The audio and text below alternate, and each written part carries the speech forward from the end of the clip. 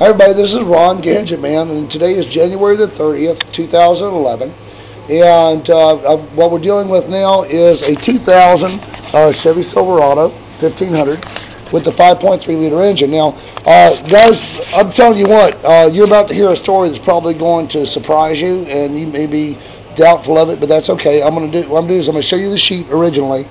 This is the numbers, what it was. Well, here's what it's doing right now, okay? And it's starting to pick up a little bit as it sits there in idle. The cat's not quite hot anymore, but that's all right, because he made the zero listing, didn't you? Yep. All right, which means he was putting out zero hydrocarbon. You see it's ticking down. It'll drop back down to zero. We just had to restart it. Zero oxides of nitrogen, 0.03% on carbon monoxide, and oxygen content at 4%. Air fuel ratio 18.2 to 1. Now, this vehicle had some issues. Now, I'm just going to let the man introduce himself, and I told him he can talk all he wants to, because this is a story that you guys need to hear. All right, would you care to introduce yourself, sir? Yeah, my name is John Lewis, and I actually work out of Tucson, but I live in Payson, Arizona. And my 2000 Chevy, it's been dying for years. I've put a lot of miles on it. It's got about 157,000, a little over miles.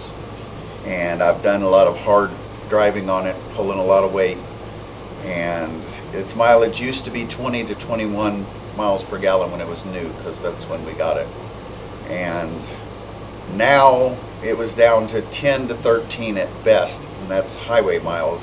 In town, I'm going to say 8 miles to the gallon, maybe less. Yeah. How was the power on it? I understand it was a concern. It used to be very weak, and I had somebody trying to talk me into changing catalytic converters and muffler yesterday, and I had no idea I was going to run into this guy. His name's Ron, and I met him at my cousin's birthday party, and somebody said, go talk to this guy. So I did, and that same day he got me out to his house to work on my truck, and he said he could improve my fuel mileage. I haven't actually seen evidence of fuel mileage change yet, but the power and performance difference of my truck, it has more power now than it has ever had, even as a brand new truck with a 5.3 liter V8 engine in it.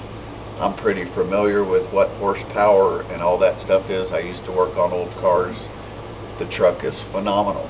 The tires spin going around corners. It hasn't broke the tires loose in 2 years at least. It used to be a fairly powerful truck. It carries an extra 1,000 pounds or more of tools on it, ladder rack and everything else. I can't believe what difference in performance it's done to my truck. I'm going to be leaving here and driving from Mesa to Tucson today, and it usually takes about 3/8, a little bit more of a tank of gas to get from Mesa to Tucson. 2-hour drive. I'm just ready for amazing changes in fuel mileage too. I don't even have to hardly touch my accelerator pedal, and it maintains 45 miles an hour. If I give it very much at all, it goes too fast. So I'm crazy about whatever he's done. I've told every person I've run into since last night. Not a lot of people, but. All right, now you saw what I did. Yeah. Right? Okay. Did I add any parts at all to your car? No. No parts. Nothing. Nothing was added. No. Do you have to add anything to your gas or anything like that? I mean, I put a couple mothballs in my gas tank and a little transmission fluid. A little transmission fluid in my engine as well. But that's just for cleaning. But you were getting the power beforehand, weren't you? Yeah, I did. Okay. It happened last night after I drove it the first time. And it was before you put anything in the gas or anything at all. Okay. Correct. Yeah, because we don't. All right. Guys, that's country boy wisdom, okay? You want to clean your valves and condition your fuel pump and all that. Put Castrol brand transmission fluid in your gas tank and let it run through you guys. It won't negatively affect your car at all. And as a matter of fact, what you'll find is in about a week's time, by the time you run that tank out, your engine will run smoother. The same thing with your crankcase. Just when it gets about a half a quart low, dump some transmission fluid in there, and you'll see that your valves will start operating better too. And that's what he's talking about doing. Right. Because of he came in. It's already affected it. Yep. My engine is not running rough anymore. Oh, cool. So see, here's the issue. He came in with a check engine light for a catalytic converter inefficiency, and that's why they were telling him he was going to have catalytic converter and stuff and muffler system replaced on that. But cleared the code. Of course, it came back. But what's happened is carbon buildup in that system was just gross, filthy, wasn't it? All right. And what the mothballs are for is to help burn some of that out, and it will. It sure will. So hopefully, I did another vehicle today, that a '98 Dodge Dakota, that was also showing the same error code, and the people were going to have to replace the catalytic converter and all that to get it fixed, probably the oxygen sensors too. And when I got done with the Groove, the error code did not come back. His did when we cleared it out, but it's not going to keep you staying there. It's going to come back to natural. It'll help your catalytic converter work better. So, how much was it going to cost you think, to get your exhaust system squared away? About $400 to $500. The Groove was $350. Well, which do you think was the better deal?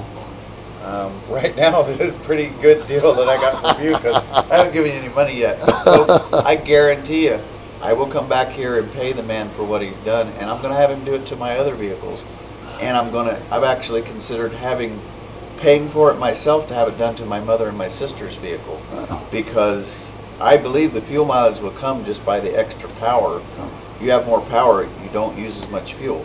That's unless you're hot rodding it. That's the truth. That's the truth. Because we sure didn't mess with the fuel delivery at all. Right. All right. Never changed. So guys, there you have it. With another testimony. Is it a good thing? It's a great thing. What would you say to other Silverado owners out there? Have it done. You won't beat it. You'll be so amazed that you won't have a clue. I'm serious.